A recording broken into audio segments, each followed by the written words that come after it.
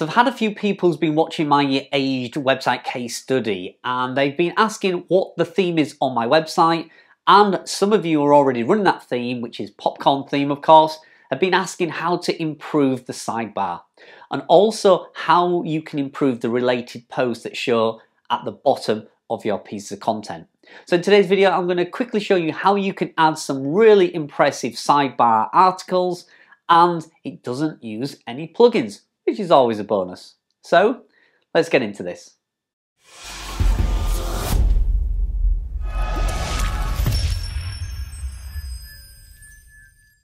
Hi everyone, and thank you for joining me on today's video. I'm going to show you live on screen now how to install some related posts on your sidebar if you're using the popcorn theme. A few people have been following my case study and many of you have got the popcorn theme on your WordPress blog and you've been wondering how I've created them on my website.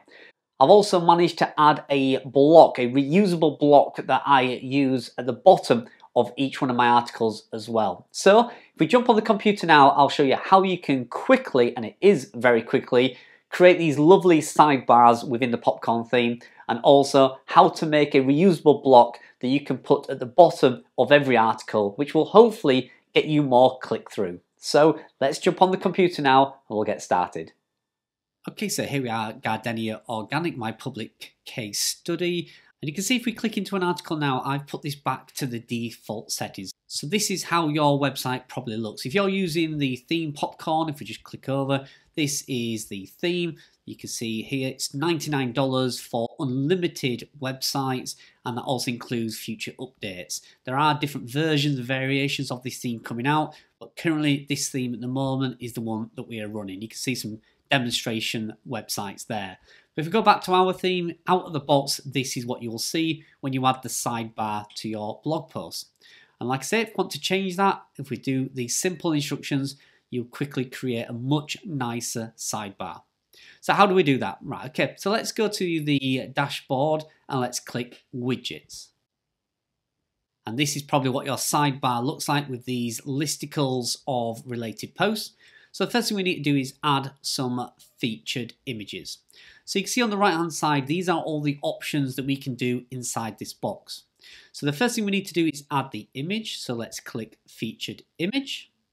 And the second thing we need to do is choose the size. So we need to choose medium.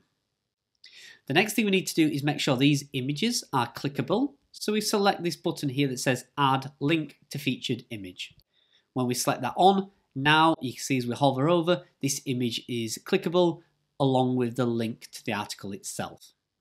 You can then do some other settings, like you could add the date the article was published, the author's name, or you could even add the meta description as well. But for now, I just like to keep it quite simple. In fact, let's leave the date on. So we'll leave it with the featured image, the link to the article, and the date for the article. The next thing you're going to want to do is create the category. So what is displayed in that sidebar? What type of articles are displayed? Now I like to add my money articles. So any post that is related to products or gets traffic, earns me money, that's what I like to have displayed in my sidebars. So I have a category that's called tools. So if we type tool, you can see now it comes up with my category. When I select that, it's all the articles that are related to money posts that are showing. You can obviously choose whatever category you wish that is relevant for your website. Then you can choose the number of articles, so we can use this slider and choose the number of articles in the sidebar. Now I recommend you only choose between 5 and 6. And the reason for that is if you're using display ads like Ezoic display ads on your website, then one of the highest revenue ads that you can have is a sticky sidebar ad. Now that sticky sidebar ad appears on your website as the viewers are scrolling up, and when they come to the end of the sidebar, your sticky ad will appear. And as they scroll up, that sticky ad will stick to the top of the sidebar. Now the more articles you have in the sidebar, the longer it takes for that sticky ad to appear at the top. Therefore, you do want to have some interesting content in the sidebar, but not too much. Many websites now don't have anything in the sidebar. It is basically just used for that sticky display ad. But I like to add a few and then my sticky sidebar ad will appear after that. So there we go. That is all set. Click update. And if we go back to our article, let's open one up. And you can see there the sidebar now looks really good. And as I say, as we're scrolling up, when we come past the last article, our advert will appear in the top of the sidebar. I'm not currently running ads on here yet, but when I install Ezoic, the sticky sidebar ad will appear after this last article here. So that's the sidebar taken care of. How do we create those articles right at the bottom of your content? If we scroll down, you can see the related posts that we have are here. Again, look very similar to the ones in the sidebar. They're just relatable to the bottom of the post. Now, the widget that you've set in your sidebar, that is a widget. So that will appear across all of your articles on every single sidebar. Now, I've not found a widget for installing these related posts at the bottom of the article without doing it manually. Now, it is a very quick process because we're going to set up and make some template blocks. So it will just be one click and it will appear at the bottom of your article. So I get into the habit now of telling my writers, once you have written the article, install this block at the bottom and it will appear on that article. So the first thing you're going to want to do is set up a number of different template blocks. These are reusable blocks within WordPress. So first thing we're going to do is go to a new post. We don't have to give this a title or anything, but I'm just going to write test so you know that we are just messing about with this page.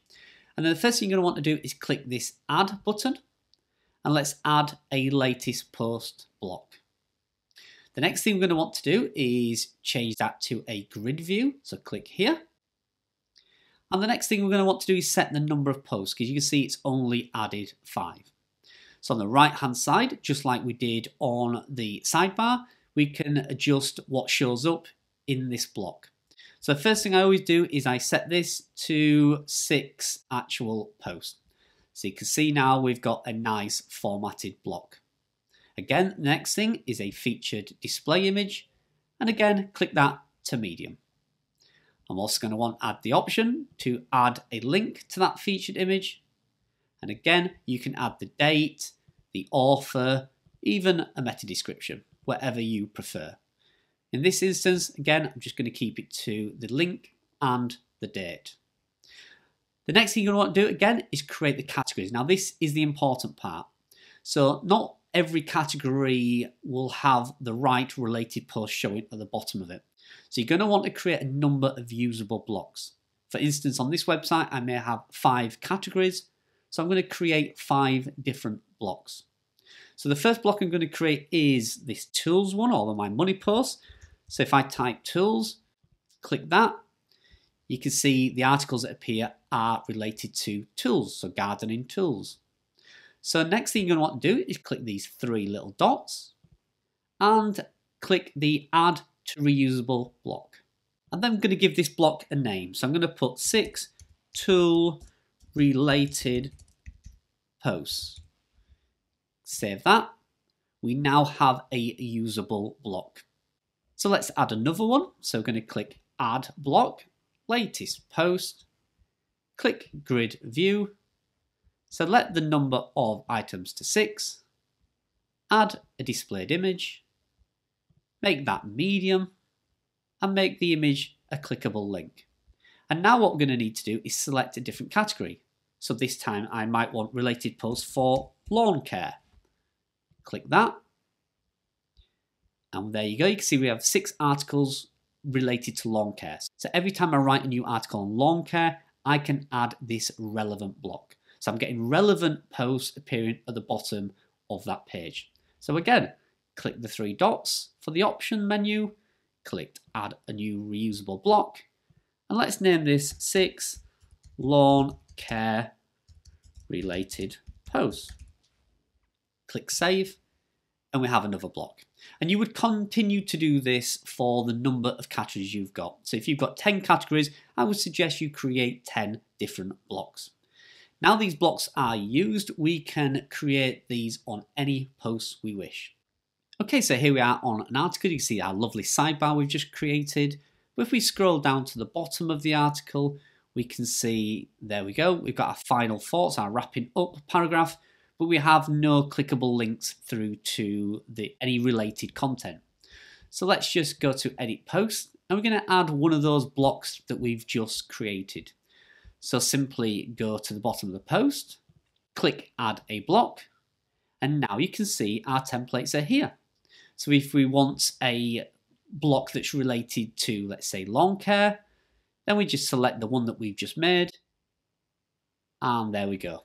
There is our block. So you could maybe add a heading and put related posts, update that, go to preview, and you can see that block will have been added, there we go, to the bottom of our article. And like I said, the more blocks you create, the more reusable blocks you create, the more options you have. And obviously, as you add more categories to your website and more content, different articles will show up in this widget, but they will be related to the block that you selected. So there you go. That's how you make the blocks at the bottom, and that's how you make the sidebar on Popcorn theme. I hope you like that. Hope it's helped you out. And like I said, we're not using any plugins, so there's no detriment on speed, but hopefully you'll get a lot more clickability on your content. So thanks very much, and I'll see you in the next video.